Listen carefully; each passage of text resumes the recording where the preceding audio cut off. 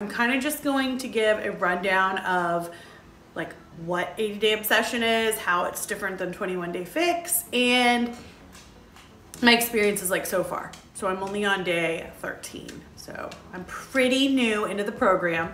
And if you follow me, you've probably done 21-day fix, or maybe you watched me do 21-day fix, and it is different than 21-day fix. Those workouts are only like 30 minutes-ish. These workouts are almost an hour, almost every day. And that was a huge like, ooh, I don't know if I'm gonna be able to do an hour of workouts every day, but I will say there's a lot of talking in between each move. So I feel like it's probably about the same amount of work so far as 21-day fix in 80-day obsession, but there's a lot of talking, a lot of setup. You have to like use bands. So you're setting up the bands, you're getting weights, you're using the sliders. Like there's like a lot of different equipment that you use in the program too. So that's how it's a little bit different than 21-day fix. Also, the nutrition piece is very different. There's like the color-coded containers are the same, but the timed nutrition is confusing AF. Like, I still don't understand it. I'm on day 13 and I'm like, I'm basically just following what the plan exactly told me to eat when I should eat it. There's a couple different examples. Like if you work out in the morning, the getting started guide tells you like when you should eat what colored containers. And in the 21-day fix, you can pretty much eat any color containers like anytime you want. So that's cool. Let me see, I wrote some notes down so I can, that's called timed nutrition, so that's totally different than 21-day fix. A lot of people are in a support group on Facebook. It's just, you could just type in 80-day obsession. You have to answer a couple questions and then they will like approve you to get into the group, but it is very helpful. Like if you ask a question, there's like a bazillion people in that group willing to help you. Of course, if you have a coach, that's cool too. Like obviously ask your coach, but that's been a really big help for me. I've been posting, questions in there, or like even I've been trying to like give back too. So I've been like posting recipes in there. So that's been very helpful. I would recommend if you're going to do 80-day obsession and you haven't done any workouts in a while, I would start not with 80-day obsession. Like I started with bar blend. I literally was a lazy sloth that did nothing for months. My back was hurting. Like I felt like a piece of crap. Then I did bar blend because I knew that would be kind of easy, and it was. Then I eased back in with 21-day fix. And then I was gonna do 21-day fix extreme, but I was like, no, I feel ready. I feel ready to get into this. So I jumped into 80-day obsession. And I had tried 80-day obsession like before bar blend and could barely do any of the moves. But then after I did bar blend, 21-day fix, the moves were not, I won't say easy, but they were like physically doable. So I would start, if you have done absolutely nothing and bar blend interests you, these are all Beachbody programs, by the way. So if bar blend interests you, I would do that. If it doesn't, I would just do 21-day fix and then go into this.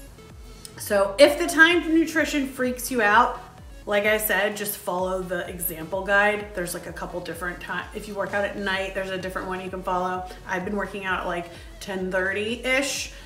And it's kind of nice to know that you're doing the timed nutrition, because when I wake up in the morning, I know I get something to eat. Then I do my workout, then I have my recovery meal. And basically all of that happens by 12. So then I can have my 12 o'clock meal, 3 o'clock meal, 6 o'clock meal, 9 o'clock meal. So this is taking some getting used to. When I did the calculations at first, I was plan D, and I think there's like F number of plans. I don't know, a lot of plans. So I was plan D, but I was right on the cusp of plan D and C. So I did D and I didn't lose or gain any weight in the first week and a half. So I was kind of like, ooh, this is probably my maintenance. So I dropped down to plan C, and I just did that recently. So I did end up losing almost a pound already, but I feel like that's probably water weight. I need to like wait for my body to get adjusted to find out what that really is.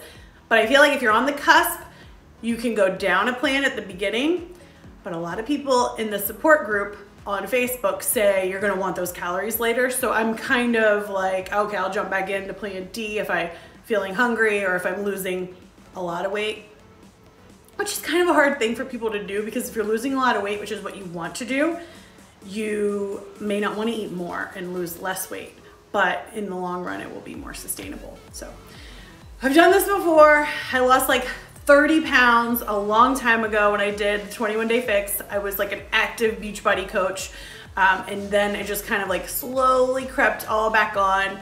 I was feeling miserable. And now I'm slowly creeping back into it. Not actively coaching, just trying to like drag my own body through this process now and share it with you guys. So I'm only on day 13, like I said. The time nutrition is confusing, like very confusing. I hope it gets easier. A lot of people in the Facebook group says it will get easier, just keep doing it. But on the other hand, I kind of like how it's telling me exactly what containers to eat when. That's been interesting, because with 21-day fix, I would be like, oh, I have 3 yellows. Like I could have an entire bagel, that's 2 yellows.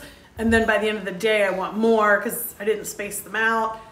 And with 80-day obsession, the containers are really spaced out, which I like. So you're not trying to eat like too much of one thing at one time and then you're hungry for more later. So it's been kind of nice so far. Again, only day 13. I'm halfway through phase 1. It's obviously 80 days long.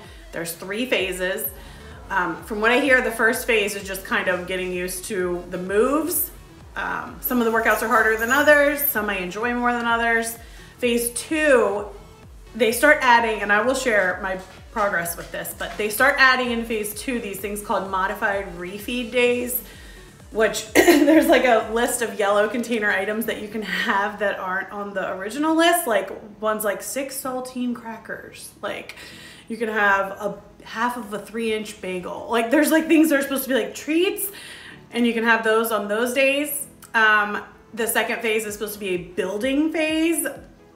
I mean, I feel like it's gotta all be the same, but I don't know. And then the third phase is like a cutting type of phase. I don't know.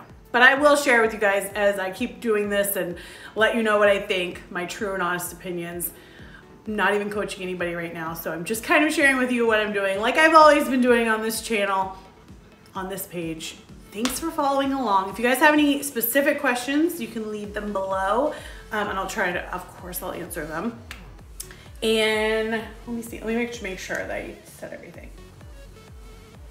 Yeah, I think that's pretty much it. The getting started guide is really helpful on Beachbody On Demand. Like you can print, I have like an entire binder of stuff I printed. So it's helpful, but also, like I said, the support group is helpful. If you don't want to sit here and like read all of this crap, you can really just kind of jump in with like 1 or 2 pages of this and then just get started. So anyway, thanks for watching. I see a couple of you guys hopped on live, and I'm sure most of you will see the replay. So let me know if you have any questions, and I will talk to you soon.